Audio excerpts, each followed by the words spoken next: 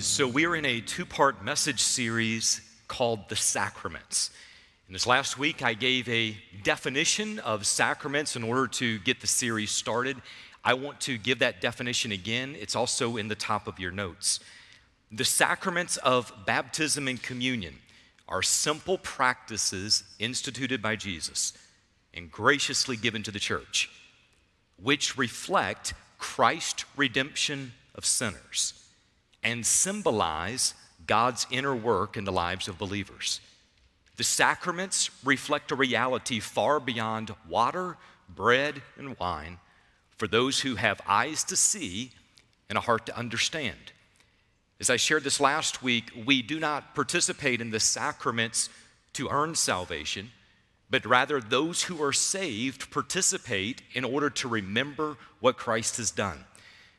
This last week, I shared a challenge when it comes to the sacraments, as well as my goal over these two messages. And here's that challenge once again.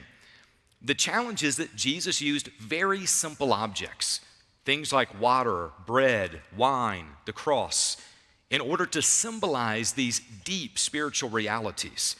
But our exposure to those simple objects causes us to become desensitized over time. What I mean by that is the more often believers participate in communion, the more often we see people baptized, the easier it is to separate or to divide the object from the owner himself. So my goal, my prayer in these two messages is that God would allow me to present truths in such a way that it would recapture people's hearts for the sacraments, that somehow the Holy Spirit would take the words of Scripture, use these two messages in order to help people once again enjoy and have our hearts captured for the reality of what the sacraments represent. So this last week, we began with the first sacrament of communion. And in that message, I talked about its origin being in the Passover meal and how you need to understand the Passover meal to understand communion, and how communion itself is designed to share the redemptive story of God. And today we address the second sacrament of baptism. Many people know this already, but just very simply stated, baptism is an initial step of a disciple's journey with Jesus. It is how we publicly identify as being followers of Christ. Now, refusing to take that step, or for that matter, indefinitely postponing that step, will have a negative impact on our relationship with God. Now, the reason I share that is because our walk with God grows at the intersection of two words: trust and obey. Will we trust Him? Will we obey Him? A no to either one of those particular questions is going to stall our growth in Christ. It's going to disrupt our intimacy with God. And often you'll find that a no to either one of those questions will bring the chastening hand of God into our lives.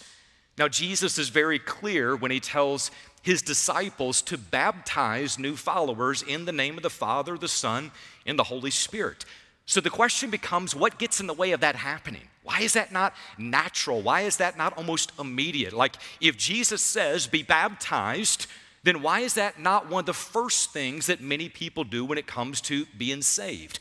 Well, there's a number of ways that we could answer this, but I think a lot of it comes back to two different words: confusion and fear. So let's talk for a moment about confusion. People are confused at both extremes, and here's what I'm talking about with extremes.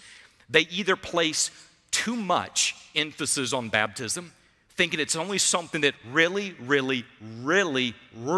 spiritual people do, or they place too little emphasis on baptism, thinking God's only going to be serious about it if He writes the word baptism in their Cheerios at breakfast.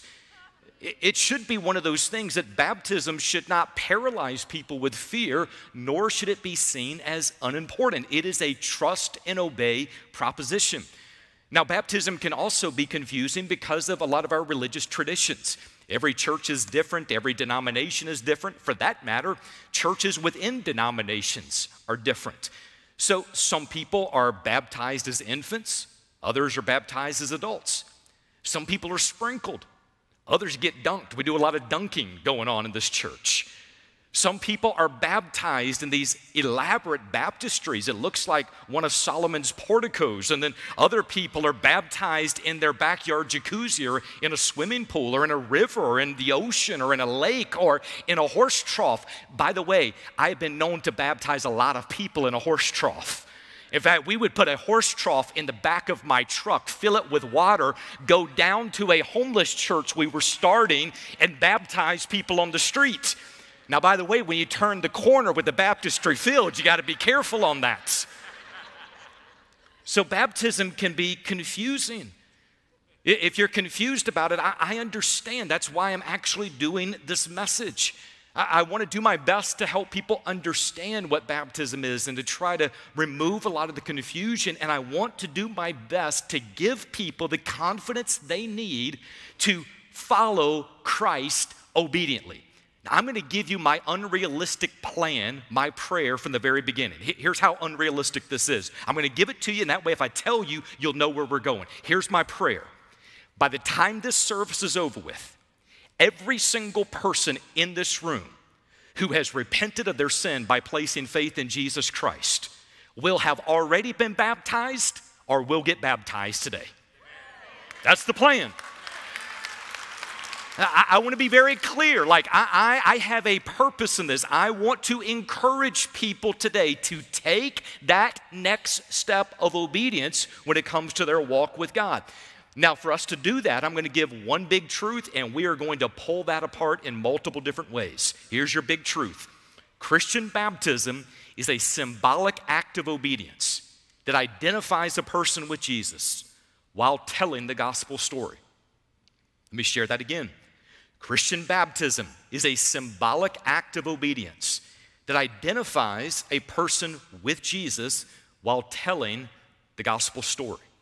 That's our truth.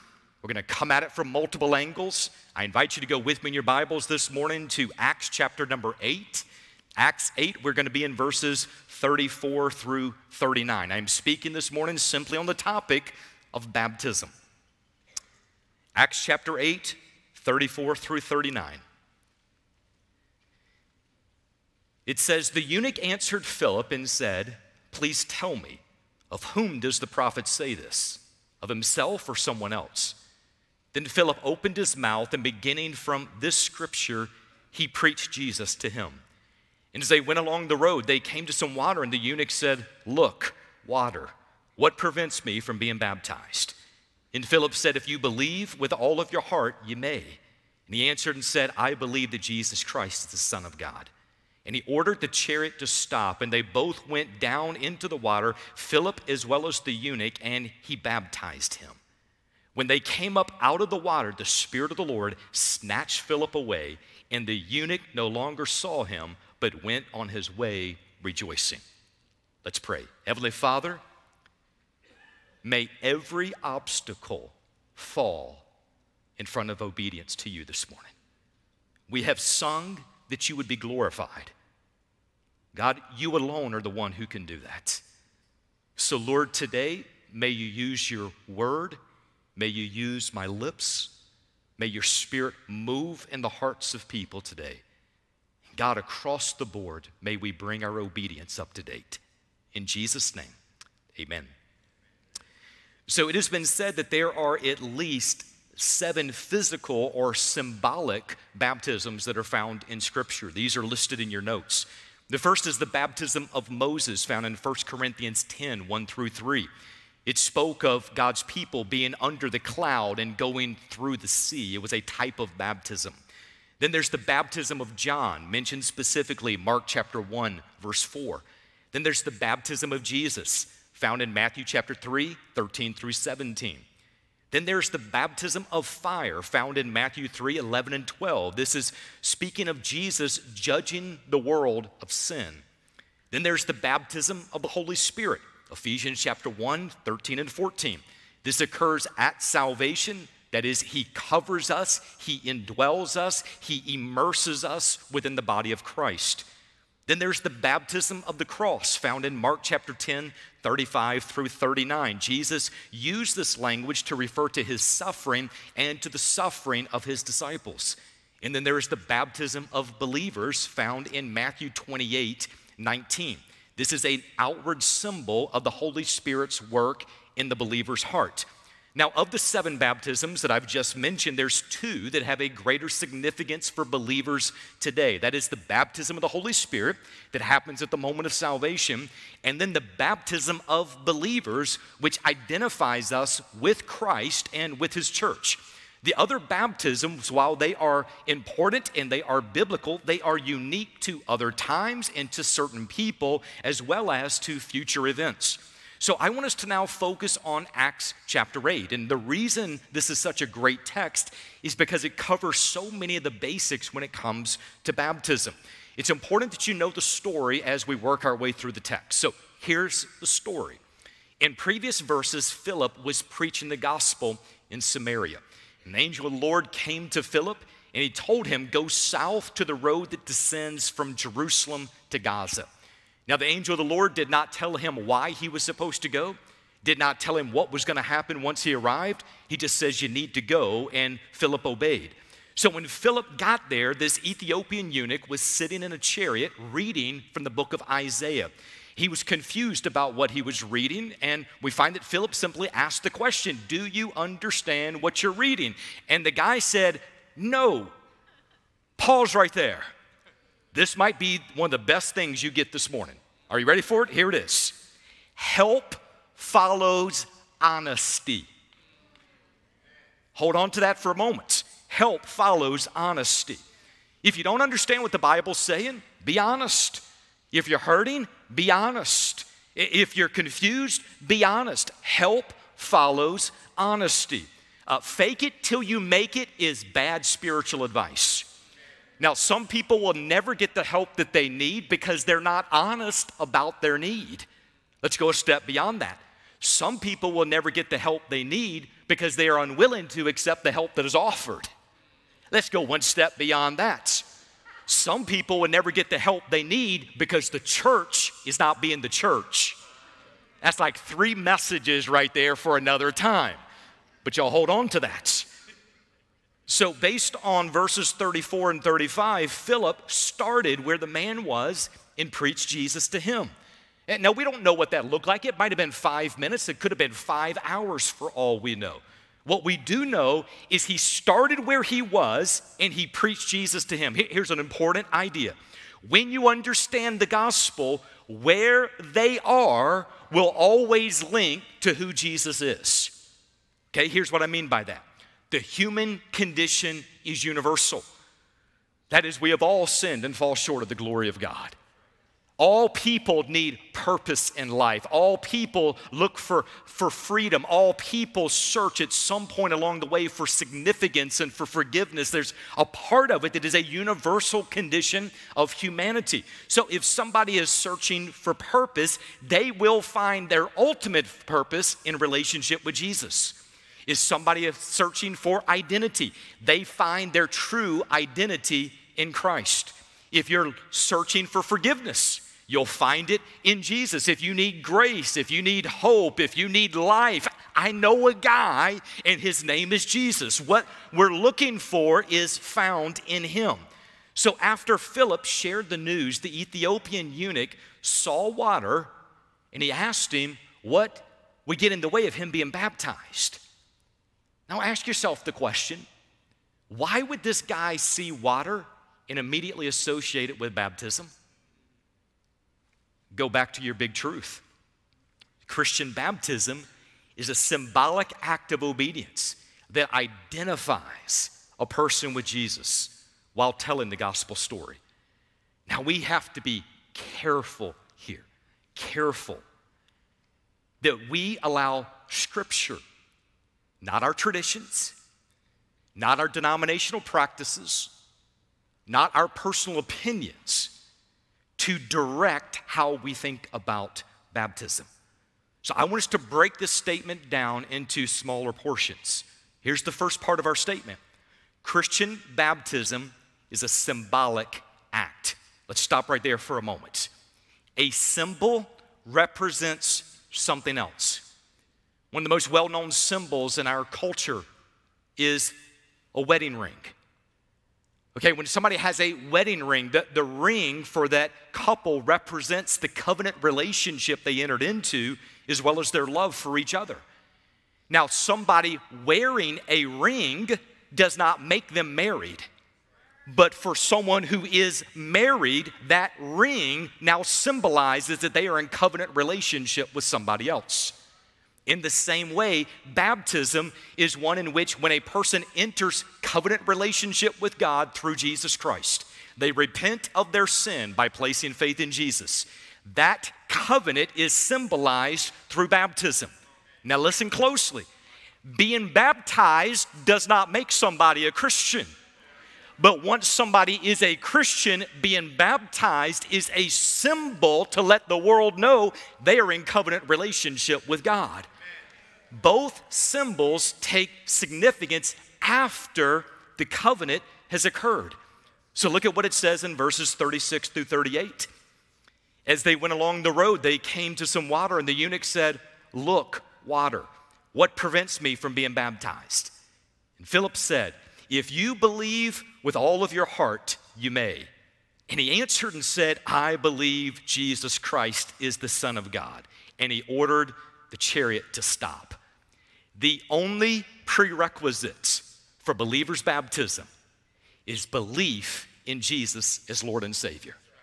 Now that word believe, it has two different parts. Part is intellectual agreement, and the other part is entrusting oneself. Now this is important that we distinguish between the two because there's a lot of people who believe in the historical Jesus. They believe that he was a real man. They believe that he walked on the earth 2,000 years ago. They believe he was a great teacher. They believe he had disciples. They believe he was a miracle worker. They believe he died on a Roman cross. Some even believe that he rose from the dead on the third day. They believe intellectually. But here's the thing. They don't believe in him as their Lord and Savior. They don't understand how his life and his death and his resurrection has any bearing on their life at this time. To entrust yourself to the gospel message, it means that you recognize you are a sinner and Jesus is the Savior. That person is recognizing that Jesus did not die on the cross for his sin. He died on the cross for our sin. They recognize there's nothing they could ever do to earn salvation. There's nothing they could ever do to make things right themselves. They recognize he died on the cross to pay the penalty for our sin. He rose 3 days later that we might have life, and he offers eternal life, a reconciled relationship to those who turn from their sin by placing faith in Jesus Christ. And that individual says, "I want that." They say, "I don't have a plan B." It's not that Jesus is one among many options. They're not hedging their bets and throwing Jesus in. Rather, they are saying, "Jesus, will you save me?" Hey, it's not, "I just understand that you lived. Will you save me? Will you take the finished work of the cross and apply it to my life?" When a person does that, they're saved. Christian baptism is a symbolic act, here it is, of obedience. Just before Jesus ascended back to heaven, he gave a final command found over in Matthew 28:19. He said, "Go and make disciples of the nations, baptizing them in the name of the Father, the Son, and the Holy Spirit." He's very clear. As somebody enters covenant relationship, as they are a follower of Christ, he says, baptize them. In the name of the Father, the Son, and the Holy Spirit. So who exactly should be baptized? Any person who has repented of their sin by placing faith in Jesus Christ needs to be baptized. Does that mean that children can be baptized? If they have repented of their sin by placing faith in Jesus Christ, they 100% can be baptized. So what if a person doesn't know a lot about the Bible? Can they be baptized? Absolutely. Baptism has nothing to do with your Bible knowledge. It has everything to do with covenant relationship with God. What if a person's not a Baptist? Can they be baptized? Yes. Baptism is not a denominational thing. It is a Christian thing. Being baptized does not make you a Baptist any more than raising your hands makes you a Pentecostal. So when should a person be baptized? Well, the eunuch in Acts 8 was baptized immediately. The 3,000 on the day of Pentecost were baptized the same day. Cornelius, Lydia, the Philippian jailer, their households, they had a similar experience based on Acts chapter 10 and chapter 16. The pattern of the New Testament is that believers are baptized immediately or very soon after entering covenant relationship with Christ. Let's continue with our phrase. Christian baptism is a symbolic act of obedience, here it is, that identifies a person with Jesus. In baptism, we identify with him in his death, his burial, and his resurrection. If you want to know more of what that identification looks like, read Romans chapter 6, verses 3 through 5. It makes the connection between identification and baptism. Now go back for just a moment to our wedding ceremony analogy. That is, in a ceremony, identification also happens with a name change. If you'll notice, often the bride's last name changes to that of the groom's last name.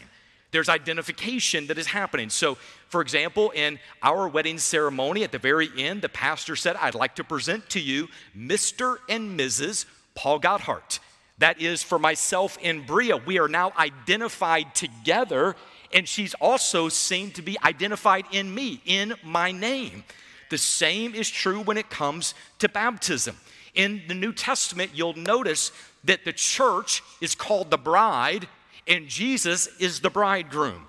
By the way, there's also a name change that happens. When you enter covenant relationship with God through Jesus Christ, guess what your name changes to? You a Christian. You know what that means? Little Christ. It means you are identified with him.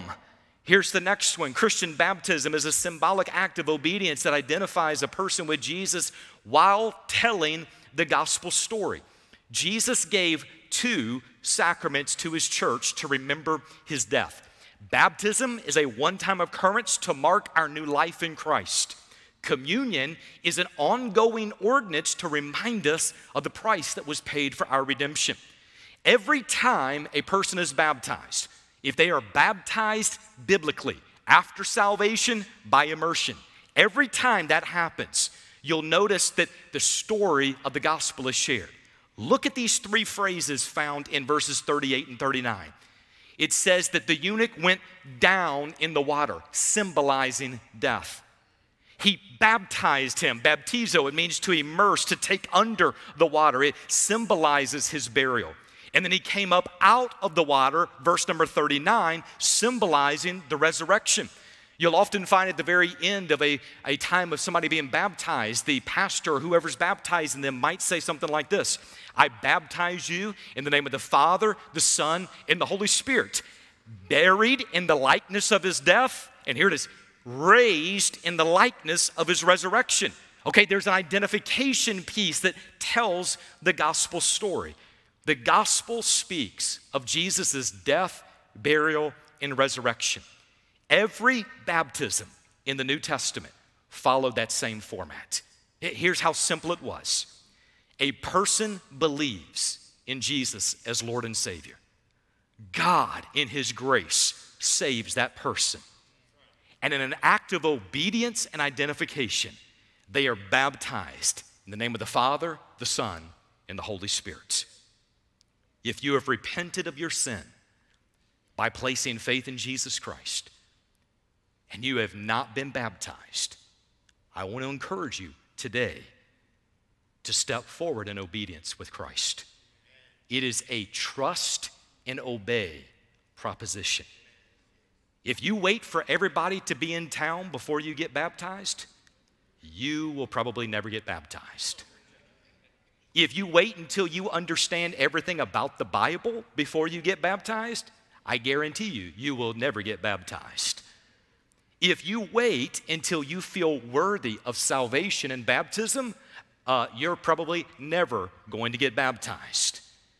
So people might be wondering, like, What do I do? Because maybe I was baptized as an infant. Does that count? Okay, hear me clearly on this. There's no question that an infant baptism initiated by parents and family is meaningful in that family. That is not believer's baptism. The believer's baptism we see in the New Testament happens after repentance has occurred. It is to show somebody has entered covenant relationship, not the hopes that they will enter covenant relationship. So maybe you've been baptized before, but you were actually saved later. Should you be rebaptized? Well, let's go back to what is biblical baptism. Biblical baptism happens after salvation and by immersion. You say, but Paul, you don't understand. I've been at this church a long time. I've taught Sunday school. I sing in the choir. What are people going to say if I get baptized today? It's going to be awkward. I understand what you're talking about, and I'd like to share a little story with you. Let's step into Paul's story time.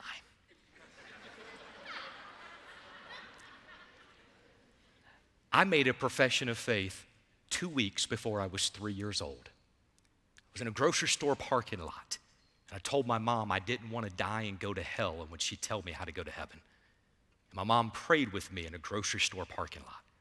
I was baptized at 5 years old, but I never had assurance of my salvation.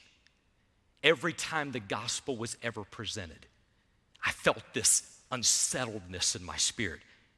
You need to get saved. You need to get saved. And I kept praying a prayer because I thought a prayer was going to save me. But here's the thing. I was trying to get God to do a bargain with me. I thought if I prayed a prayer, that was it. He wasn't looking for anything on my side. He wanted me to repent of my sin by placing faith in Jesus. It wasn't until the summer of 1994 in a hotel room in Clemson, South Carolina, at the age of 21 that I got saved. When I got saved, first time in my life, I felt like I was whole. I was excited. I went to church constantly. I was reading my Bible constantly. My desires changed. I ended up finishing my undergrad degree. I went into a mentoring program for ministry. I went through seminary. I had been a pastor for 3.5 years, and then I am teaching on baptism one Sunday morning, and God brought me under conviction that my baptism was on the wrong side of my salvation. So in North Carolina on a Sunday morning, after me baptizing 10 other people, the last guy turned around and baptized me as a pastor. I understand awkward. I understand confusing. Could you imagine the conversations down at the restaurant with the Methodist after the service? How was y'all's service today? It was good. Worship was strong, preaching pretty solid. Our pastor got baptized this morning. No, you mean your pastor baptized others? Oh, he did that too, but he also got right with God and got baptized. Here's my reason for saying that. Don't let fear hold you back in obedience.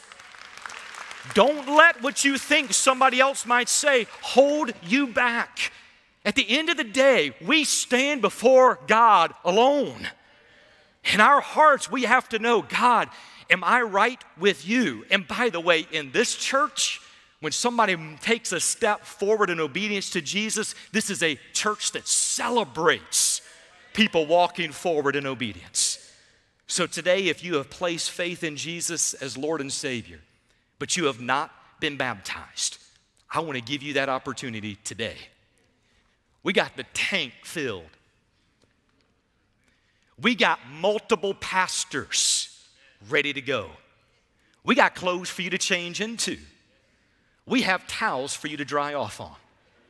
We have cameras ready to take the most beautiful pictures you've ever seen in your life. The question is going to be, if God's talking to you this morning, will you be willing to step forward in obedience and identification with Christ? So in just a moment, I'm going to pray and I'm going to open up a time of invitation. And this morning, if you need to be baptized, there's going to be pastors down at the end of these different rows.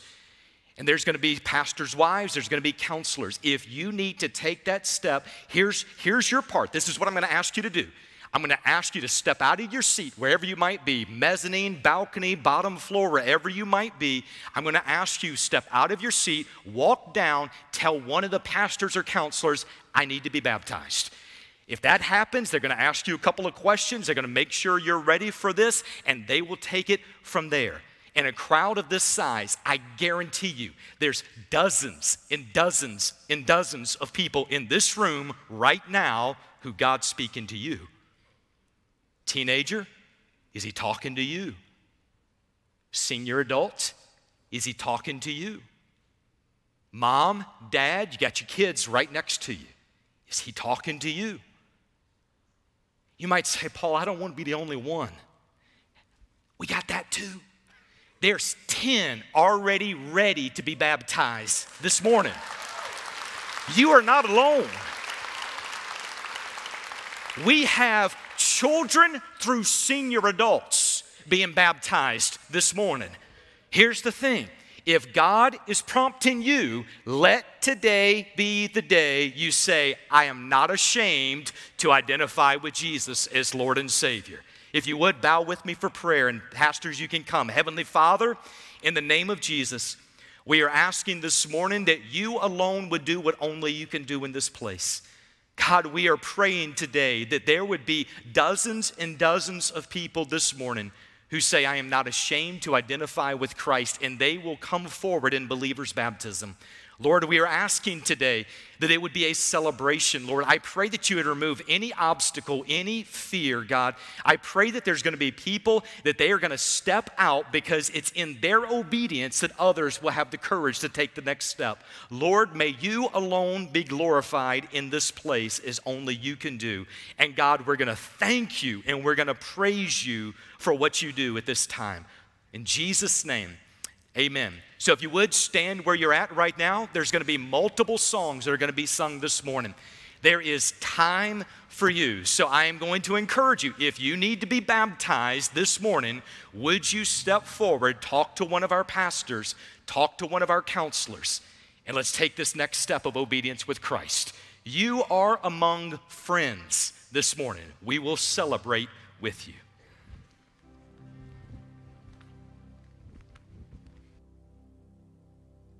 I have decided to follow Jesus.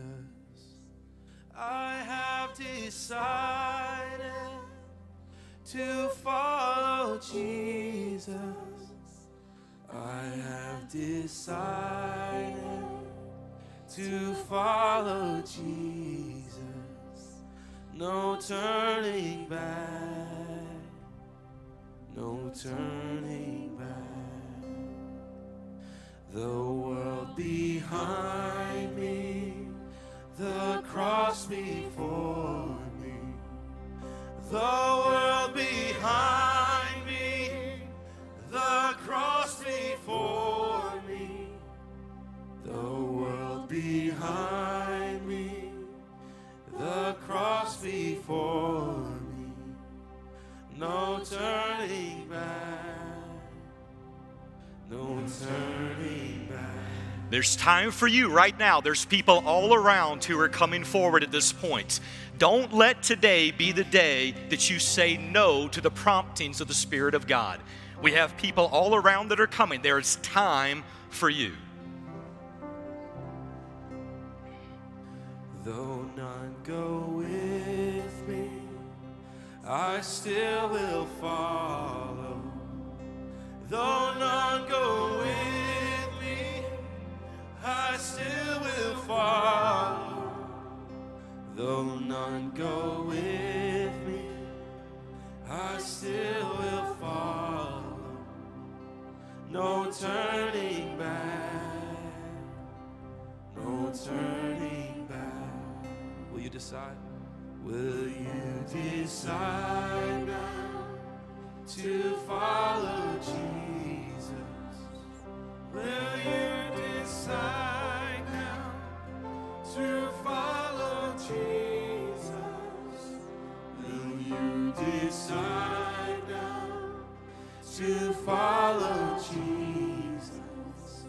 no turning back, no turning back. I've decided, one more time. I have decided to follow Jesus. I have decided to follow Jesus. I have decided to follow Jesus. No turning back. No turning back. There's still time. Look right now, there's groups, there's families that are going out together right now. If you have been saved and baptized, I'm going to ask you not only while you're singing, I'm going to ask you to be praying. Pray that the enemy is bound. Pray that the only spirit active in this room is the Holy Spirit. Pray that in this moment there's family legacies that are being changed as they're watching mom and dad and grandmother and granddaddy step forward in obedience to Christ. This morning, if God's prompting you, now's the time. None of us are guaranteed tomorrow. Would you respond as the Spirit prompts you? Lord, I come, I confess, bowing here, I find my rest. Without you, I fall apart. You're the one that guides my heart. Lord, I need you. Oh, I need you. Every hour I need you.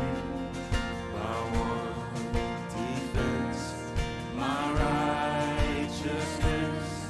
Oh God, how I need you.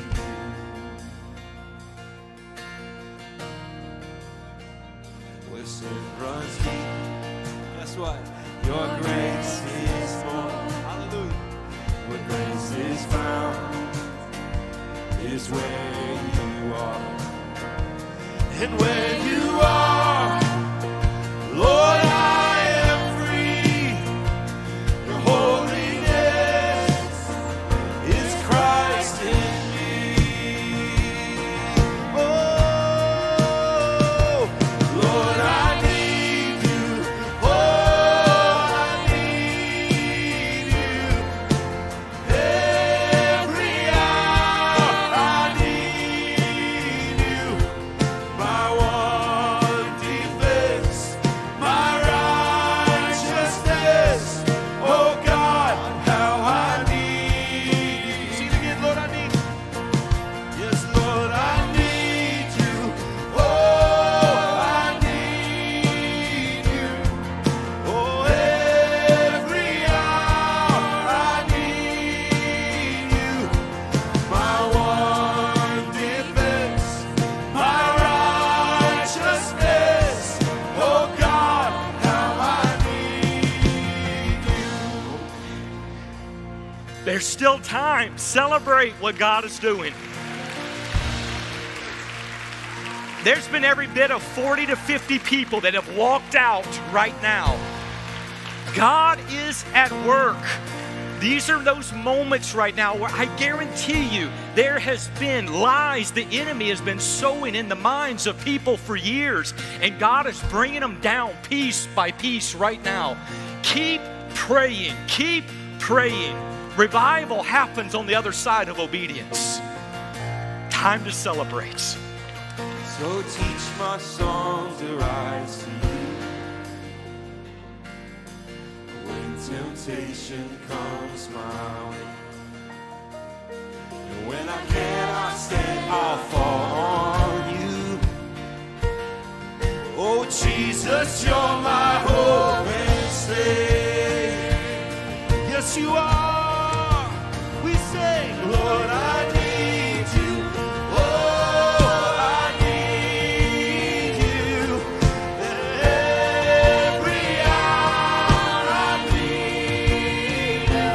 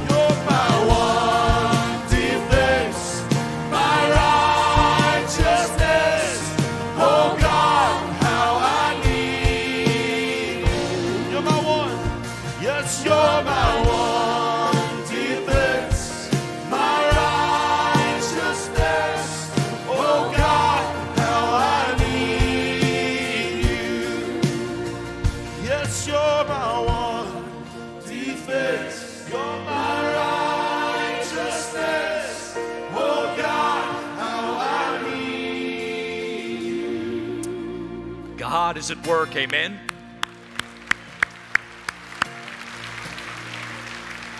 There are still people who are coming even right now. But we got a group, I believe, that's ready to go up here. And there's a real good chance that they're going to be baptized. We're going to sing again. And they're just going to give some other people a chance to get ready. And they're going to get baptized. So, by the way, when the Spirit of God shows up, don't worry about what's on the clock. Okay? I promise this is the most important thing that is happening in this moment right now. So turn your attention to the baptistry. This is the day the Lord has made. Let us rejoice and be glad in it. And our first believer is Veda Andrews, and she is surrounded by her family and friends that love her so much. And Veda made a decision a while back, riding in the car with Grandma. And then during vacation Bible school this past summer, it was like the Lord was calling her, that it was time. And so she made that wonderful decision. Veda, what is your confession? Jesus Christ is my Lord and Savior. Amen.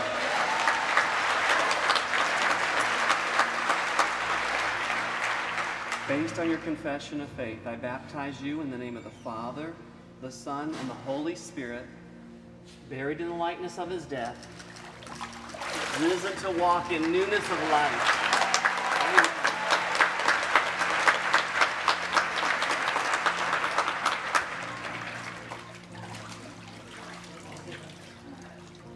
Our next family is the Walkers. Liam and his dad, Stephen. They're coming in. So, and Liam, I'll let you stand over here right now. So, we were actually, Liam completed first steps, and we were meeting as a family. And Dad, Stephen, can realize, I was saved as a young man, a youth.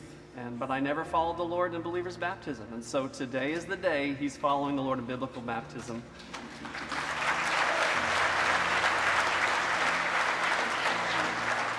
So Stephen, what is your confession? Jesus Christ is my Lord and Savior. Amen. Based on your confession of faith, I baptize you in the name of the Father, the Son, and the Holy Spirit, buried in the likeness of his death, risen to walk in newness of life. And here's Liam. And so Liam actually this past year was in Mrs. Holman's class out at Sherwood Christian. And just one day during recess, the kids actually were talking about sharing the gospel with one another. And I think there's a lot of revival going on in that class. And so Liam went home. And he was thinking about those things, and on his own, at home, he prayed to receive Christ as his Savior and Lord. So Liam, what is your confession? That Jesus Christ is my Lord and Savior. Amen.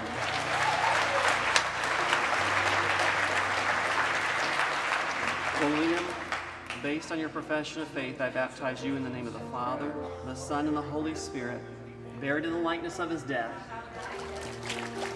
risen to walk in newness of life.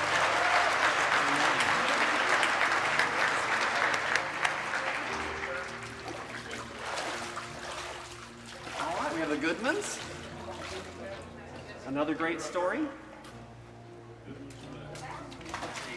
The Lord's been moving in a wonderful way. Come on in. All right. Well, church, this is Shiley Ray Goodman, and she also was in Mrs. Holman's class this past year. And at recess, lunch recess, the kids actually were talking to her about the Lord, and they led her to the Lord at lunch and at recess, which is really exciting. So, Shiley Ray, what is your confession? Jesus Christ is my Lord and Savior. Amen. Based on your profession of faith, I baptize you in the name of the Father, the Son, and the Holy Spirit, buried in the likeness of his death, risen to walk in newness of life.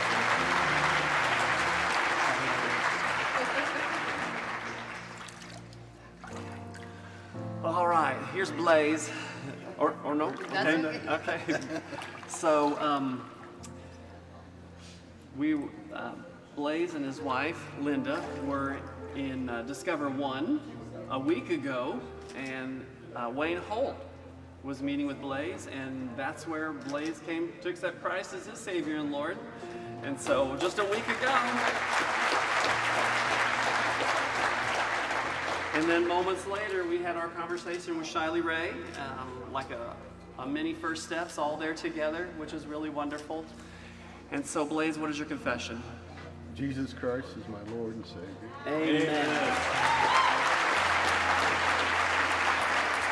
Well, Blaze, based on your profession of faith, I baptize you in the name of the Father, the Son, and the Holy Spirit, buried in the likeness of his death. Hold on to me. Amen. Risen to walk in newness of life. All right. And this is Linda, also known as Yaya. Yaya? Okay. You have Yaya and Pappy. That's normally what they're called at home. But Linda grew up in a different denomination, but she did get saved in the 80s. Actually, she had a relationship with a believer and through that relationship came to know Christ, but never actually received believer's baptism. So today is the day. Linda, what is your confession? Jesus Christ is my Lord and Savior. Amen. Based on your profession of faith, I baptize you in the name of the Father. I baptize you in the name of the Father, the Son, and the Holy Spirit, buried in the likeness of his death, and risen to walk in newness of life. Thank you.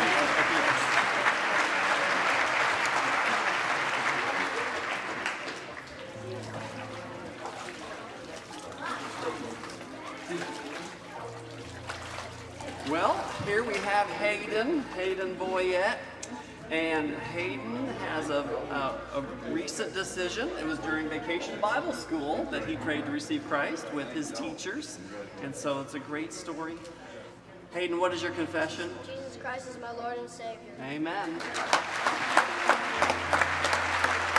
And you know, right after VBS, we had a pretty big First Steps class. We had 12 that came that day, and Hayden was one of those. And Dad's in the water, showing that he's spiritual leader of the home and is participating today.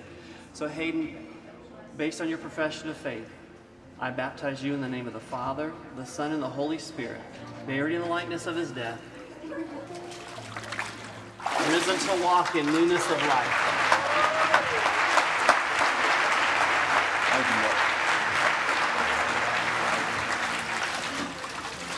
And here's Ella Shirey. And Ella was also in Vacation Bible School just a month ago. And it was during that time that with her teachers that she prayed to receive Christ as her Savior and Lord. And she also has been to First Steps, and Dad's in the water here, a spiritual head, taking part today. So Ella, what is your confession? Amen.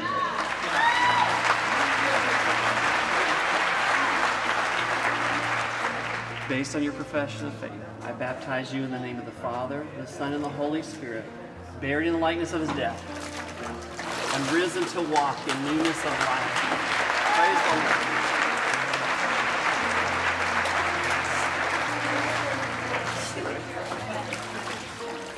the Lord. Praise the Lord. Woo! Come here, Gracie. So this is my daughter, Mia, who we adopted from China. And Mia got kind of fake saved a couple of years ago, and we saw no evidence of salvation. And this past year, Mia had a genuine surrender moment with the Lord and wept at home and has given a powerful testimony. And she's going on a 5th grade mission trip tomorrow morning. So this is exciting. Mia, what is your confession? Jesus Christ is my Lord and Savior.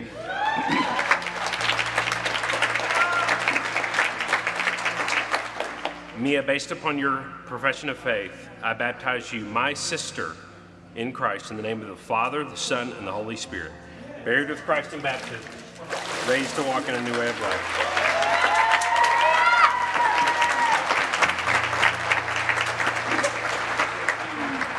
And this is my youngest daughter, Grace, who was saved last year after watching Show Me the Father and Mia's testimony of being adopted. And so Grace is 8 years old, and she has had a sincere testimony of her faith in Christ. Grace, Grace, what is your confession? Jesus Christ is my Lord and Savior. Amen.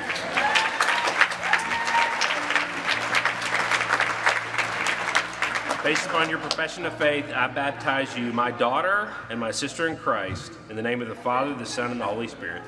Buried with Christ in baptism, raised to walk in a new way of life.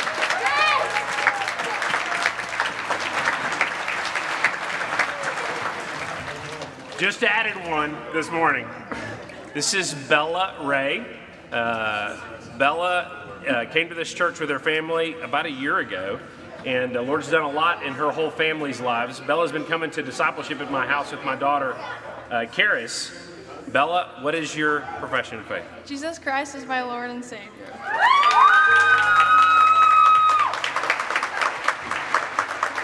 Based upon your profession of faith, I baptize you in the name of the Father, the Son, and the Holy Spirit, buried in Christ of baptism, raised to walk in a new way of life.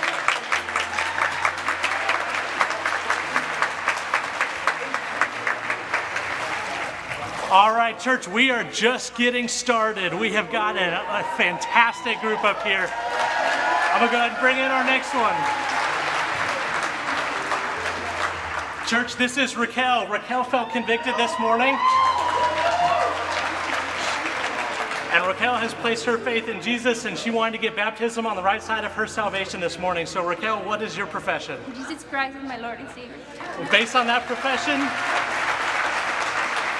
it is my privilege to baptize you in the name of the Father, the Son, and the Holy Spirit. Buried in life and baptism, raised to walk in a new way of life.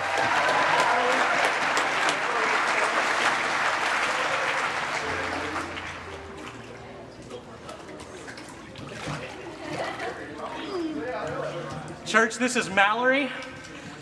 Mallory, what is your confession this morning? Jesus Christ is my Lord and Savior. Mallory, based on your confession, it is my privilege to baptize you this morning in the name of the Father, the Son, and the Holy Spirit. Buried in the likeness of his death, raised to walk in a new way of life.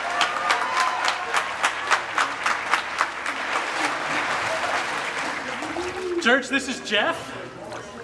Jeff also felt convicted. He's felt it for a long time that he needed to be baptized this morning. So Jeff, what is your confession? Jesus Christ, my Lord and Savior.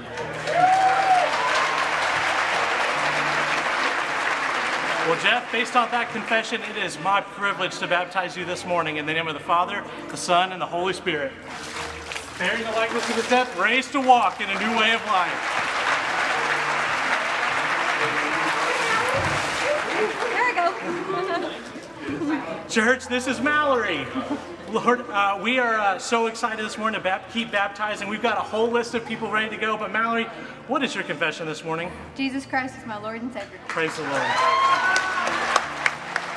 Well, it is my privilege to baptize you this morning in the name of the Father, the Son, and the Holy Spirit. Buried in the likeness of his death, raised to walk in a new way of life.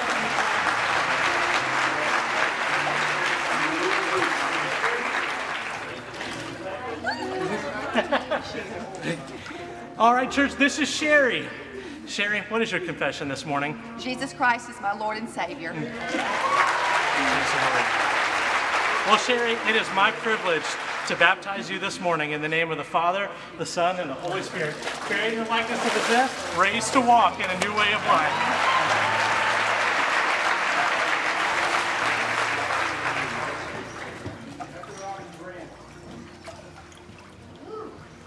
Church, this is Robin. Robin, what is your confession this morning? Jesus Christ is my Lord and Savior.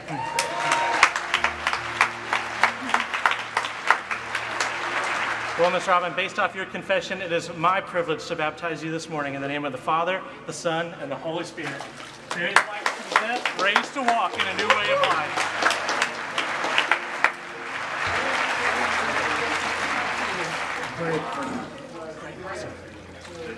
Church, this is Grant. Greg. Grant, oh, sorry. Well, what is your profession this morning? Jesus Christ is my Lord and Savior. Well, it is my privilege to baptize you this morning in the name of the Father, the Son, and the Holy Spirit. Raised to walk in a new way of life.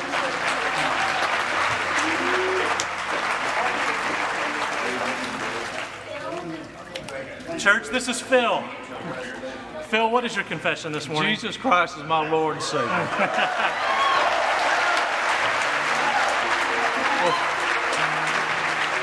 Phil, based off that confession, it is my privilege to baptize you this morning in the name of the Father, the Son, and the Holy Spirit. Buried in the likeness of his death, raised to walk in a new way of life.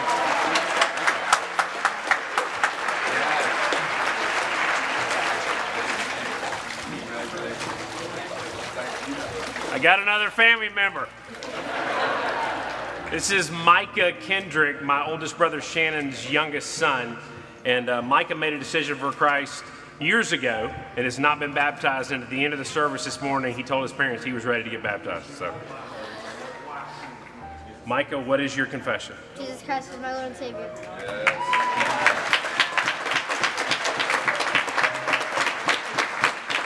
Based upon your profession of faith, I baptize you in the name of the Father, the Son, and the Holy Spirit. Buried with Christ in baptism, raised to walk in a new way of life.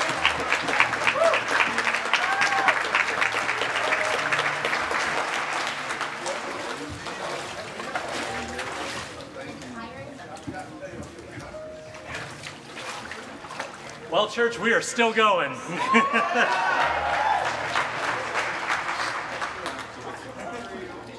Church, this is Catherine. Catherine, what is your profession this morning? That Jesus Christ is my Lord and Savior. Amen.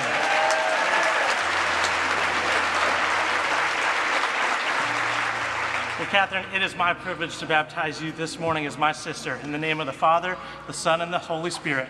Buried in the likeness of his death, raised to walk in a new way of life.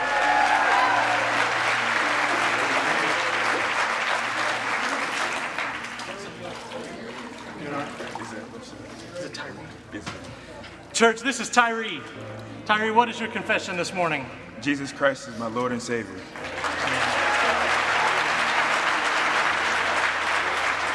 Well, Tyree, based off that profession, it is my privilege to baptize you this morning in the name of the Father, the Son, and the Holy Spirit. Buried in the likeness of his death, raised to walk in a new way of life.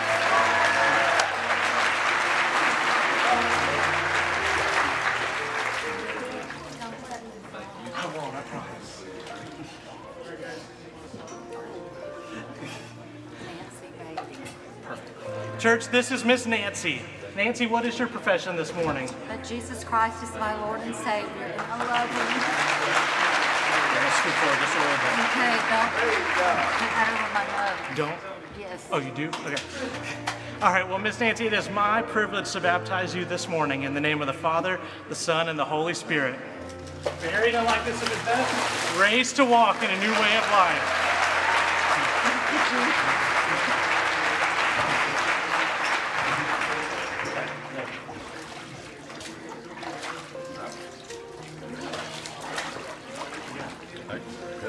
Church, this is John. John, what is your profession this morning? Jesus Christ is my Lord and Savior.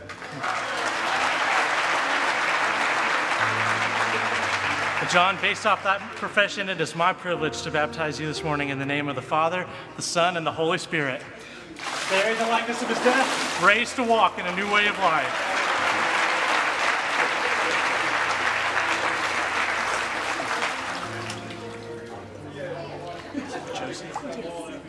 Church, this is Josie. Josie, what is your profession this morning? Jesus Christ is my Lord and Savior. Josie, based off that confession, it is my privilege to baptize you this morning in the name of the Father, the Son, and the Holy Spirit. Buried in the likeness of his death, raised to walk in a new way of life.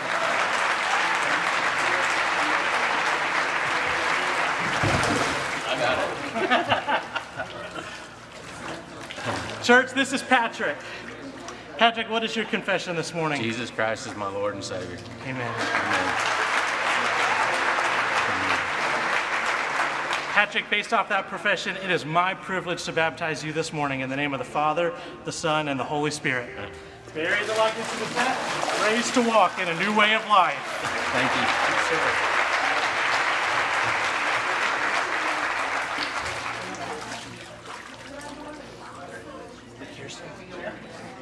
Church, this is Kirsten.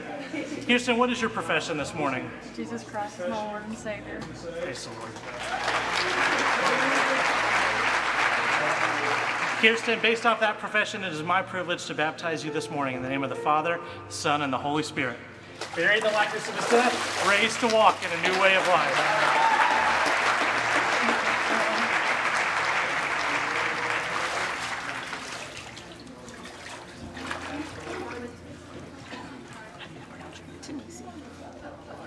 Church, this is Tamisi. Hi, church.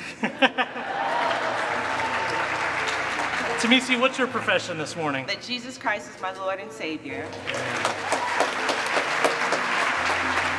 Well, it is based off that confession that it is my privilege to baptize you this morning in the name of the Father, the Son, and the Holy Spirit. Buried in the likeness of his death, raised to walk in a new way of life.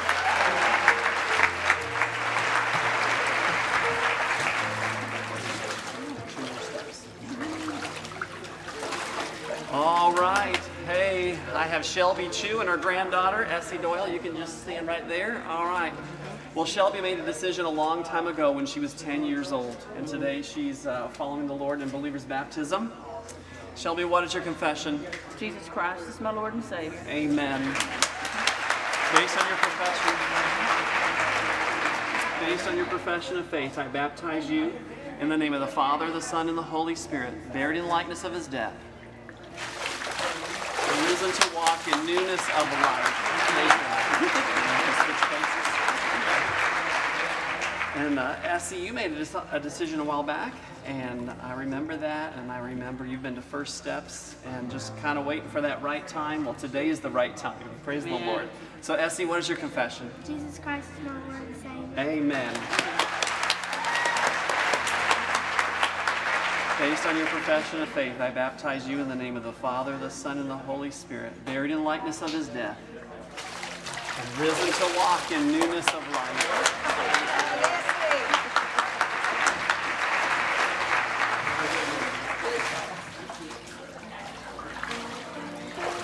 Switch.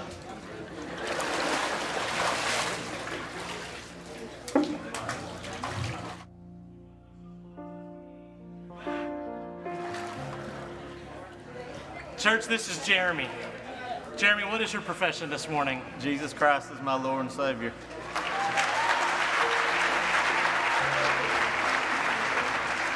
Well, Jeremy, it is because of that confession that it is my privilege to baptize you this morning in the name of the Father, the Son, and the Holy Spirit. Buried in the likeness of his death, raised to walk in a new way of life.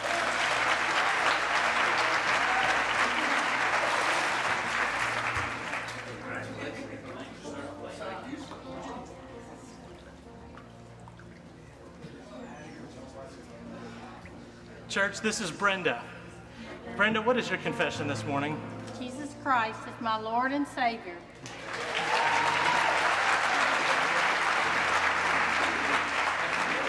Well, Brenda, it is because of that confession that it is my privilege to baptize you in the name of the Father, the Son, and the Holy Spirit. Buried in the likeness of his death, raised to walk in a new way of life.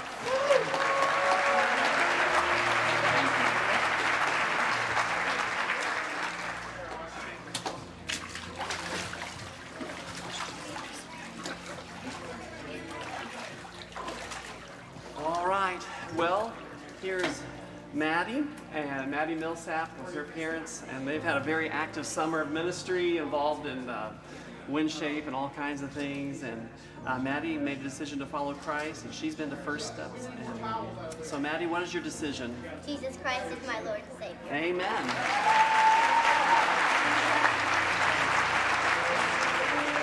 Based on your profession of faith, I baptize you in the name of the Father, the Son, and the Holy Spirit, buried in the likeness of his death, risen to walk in newness of life.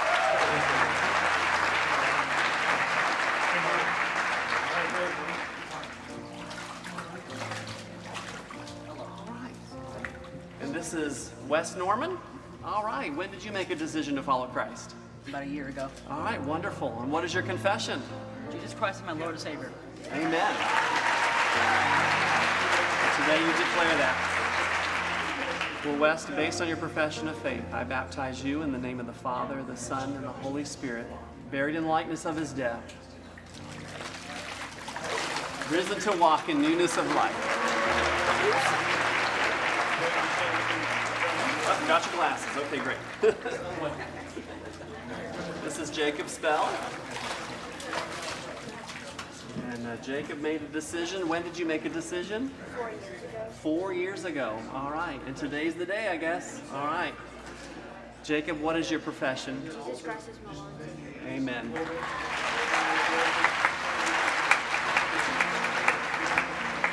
Based on your profession of faith, Jacob, I baptize you in the name of the Father, the Son, and the Holy Spirit, buried in the likeness of his death, risen to walk in newness of life.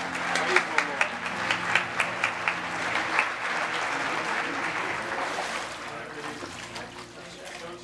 Lord. And here we have Caroline, who is actually visiting. And today was the day of salvation for Caroline. She just made a profession of faith.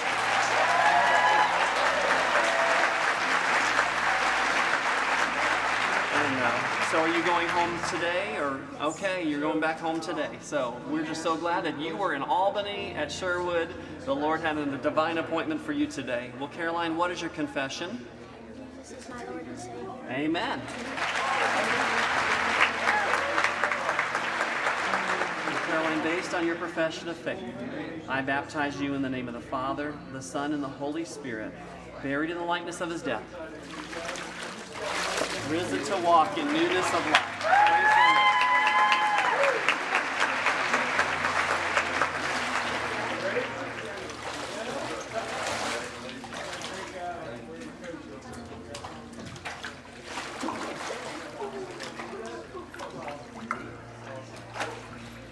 Church, this is Martha. Martha, what is your confession this morning? Jesus Christ is my Lord and Savior.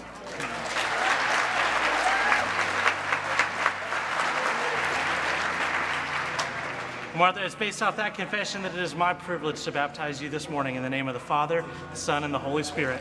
Buried in the likeness of his death, raised to walk in a new way of life.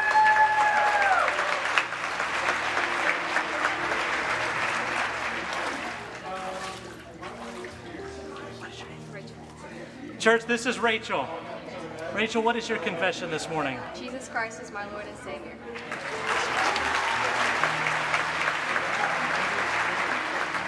Well, Rachel, based off that confession, it is my privilege to baptize you this morning in the name of the Father, the Son, and the Holy Spirit. Buried in the likeness of his death, raised to walk in a new way of life.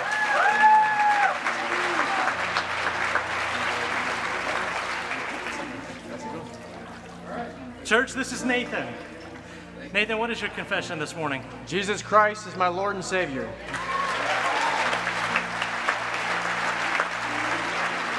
Well, Nathan, is based off that profession this morning that it is my privilege to baptize you in the name of the Father, the Son, and the Holy Spirit. Bearing the likeness of his death, raised to walk in a new way of life.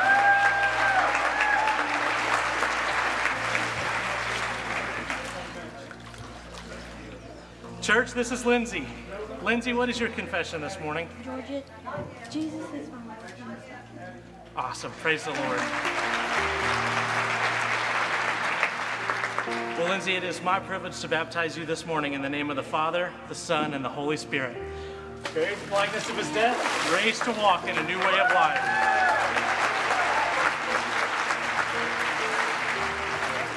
That last step's tricky. Church, this is Misty.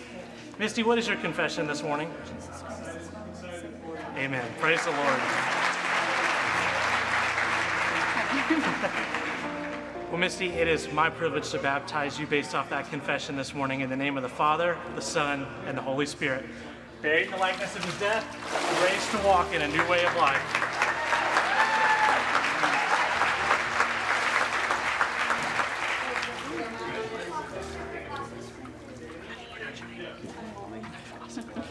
Church, this is Naomi. Naomi, what is your confession this morning? Jesus Christ is my Lord and Savior.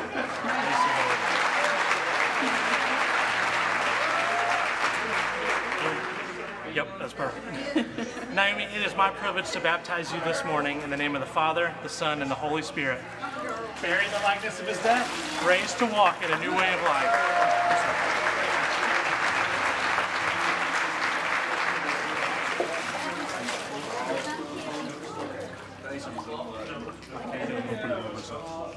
Church, this is Mike. Mike, what is your profession this morning? Jesus Christ is my Lord and Savior.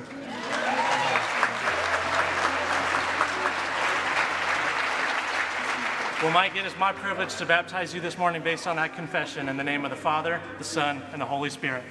Buried in the likeness of his death, raised to walk in a new way of life.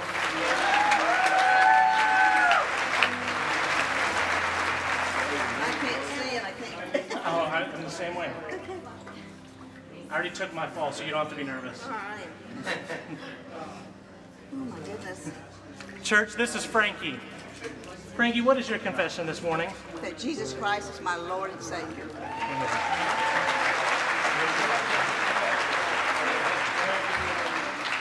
Well, Frankie, based off that confession, it is my privilege to baptize you this morning in the name of the Father, the Son, and the Holy Spirit.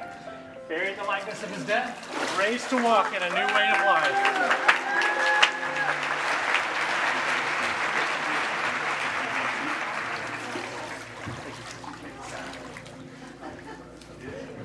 Church, this is Addie.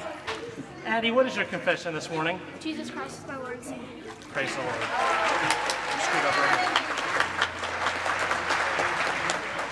Well, Addie, it is my privilege to baptize you this morning in the name of the Father, the Son, and the Holy Spirit. Buried in the likeness of his death, raised to walk in a new way of life.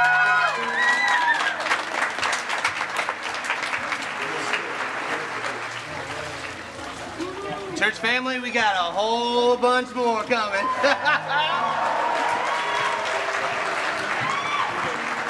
Church, this is Karen Kitchens. She actually made the decision to trust Jesus just a few minutes ago back in the council room. So Karen, what is your confession? Jesus Christ is my Lord and Savior. Based upon that confession, I baptize you, my sister, in the name of the Father, the Son, and the Holy Spirit. Buried with Christ in baptism, raised to walk in a new way of life.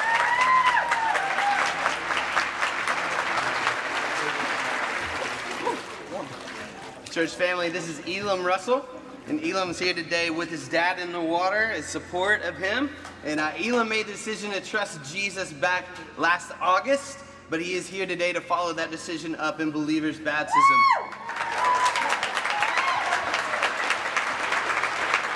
So Elam, what is your confession? Jesus Christ is my Lord and Savior. Right. Well, based upon that confession, I baptize you, my brother, in the name of the Father, the Son, and the Holy Spirit. Buried with Christ in baptism, raised to walk in a new way of life.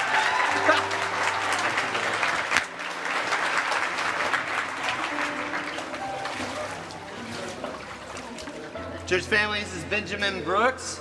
Benjamin also made the decision to trust Jesus a little while back, but today he's here realizing that he needed to get his salvation, or get his baptism on the right side of his salvation. So Benjamin, what is your confession? Jesus Christ is my Lord and Savior.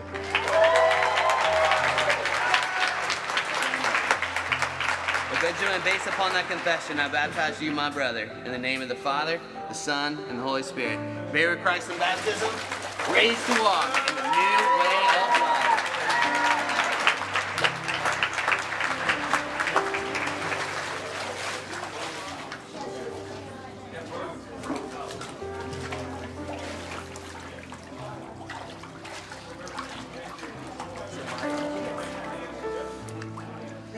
Church family, this is Lila.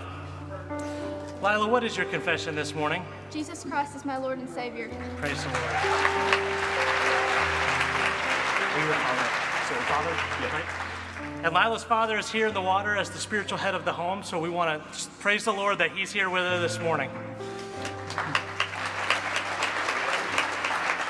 Well, Lila, based off your confession, it is my privilege to baptize you this morning in the name of the Father, the Son, and the Holy Spirit. Buried in the likeness of his death, raised to walk in a new way of life.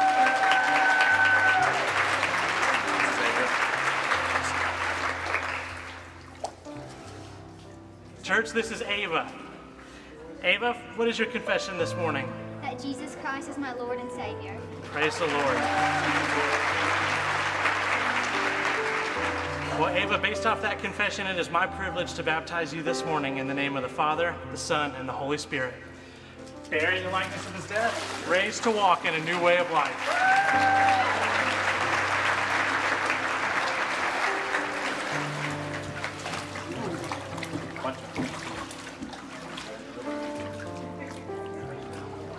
Church family, this is my son-in-law, Rich Reed Hatcher, who's coming to get his baptism on his right side of his salvation. Reed, what is your confession? Jesus Christ is my Lord and Savior.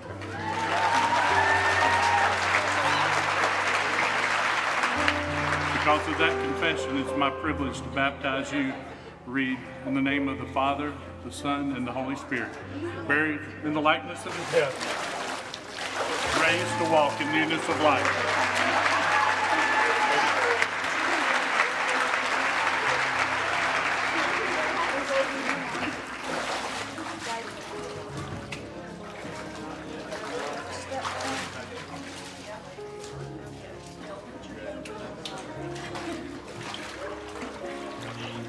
Church, this is Michelle.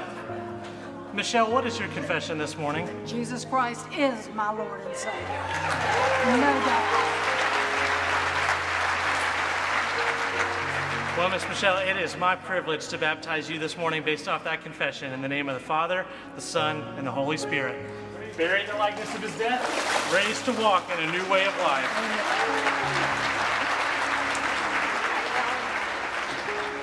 It's Sue. Church family, this is Sue.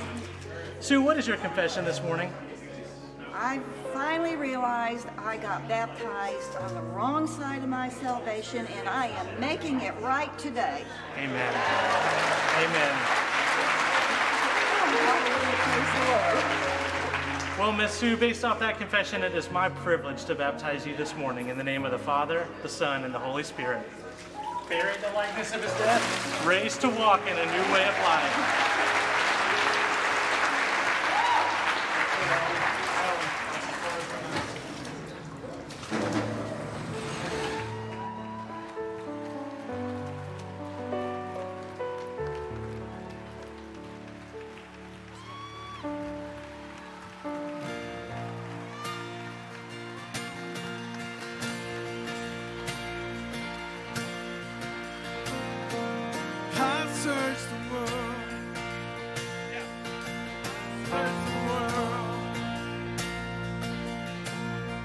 But it couldn't fill me. Man's empty praise and treasures of faith are never enough. Then you came along, put me back together, and every desire is now satisfied here in your love. Oh,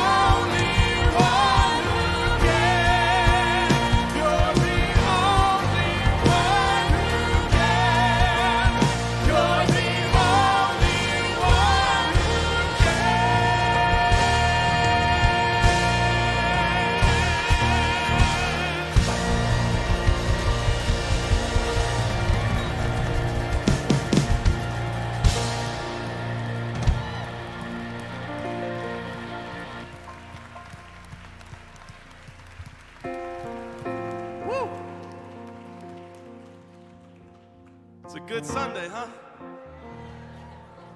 Good gravy. I kept looking back to see if anybody's still coming. This is great. Ken, you up, buddy? Amen. Let's give God praise one more time. Amen. For what he's done. Amen. Amen. There's only one that deserves his praise. Lives have been changed. Families healed. Relationships delivered. Obedience followed. Amen. The Lord has done this. So as we prepare to leave this place today, let's pray and just thank God for what he's done. Can we do that? Wherever you are, you can stand, you can sit, kneel, get at the altar, whatever you desire to. Let's just pray and just thank God for what he's done. Father, we thank you. You've done mighty things today. God, there were people here that were doubting salvation. God, they came. There were people here that were afraid to walk in obedience, and they came. God, there were people here wondering about their eternal salvation, and they came. God, we thank you. The Holy Spirit did a work in people's hearts, and they came. And God, I will not even be foolish enough to think that those were all the ones who came. There are still people here wondering, is it too late for me? The answer is no, it's never too late. The Bible says, come unto me, all you that labor and are heavy laden, and I'll give you rest. God, I pray that we will continue to see the waters of baptism stirred. God, I pray that people will walk in obedience, not because it's the lights and the things of God, because people are just being obedient to your word. God, would you be with us today? Would you continue to walk with us, Lord? Allow your word to speak to us. And Father, we'll continue to give you the praise, honor, and glory. It is in your Son, Jesus' name we pray. And all God's people said, amen. As we prepare to leave today, if you're new here, your first time here, we would love to meet you right out at the welcome desk. If you're here and you said, man, I know it's somebody in here. I wanted to come, but I just couldn't. Myself and some other pastors will be standing down front, as well as at the next step desk out in the atrium. Listen, don't let this moment pass you by. Say, I need to do this desperately. I need to get my life right through Christ Jesus, or I need to walk in obedience unto him. Amen? So you're dismissed. We got about 27 more minutes of Connect Groups, so you're dismissed to Connect Groups. We'll see you back tonight for prayer service at 5:30 and the service at 6. God bless you.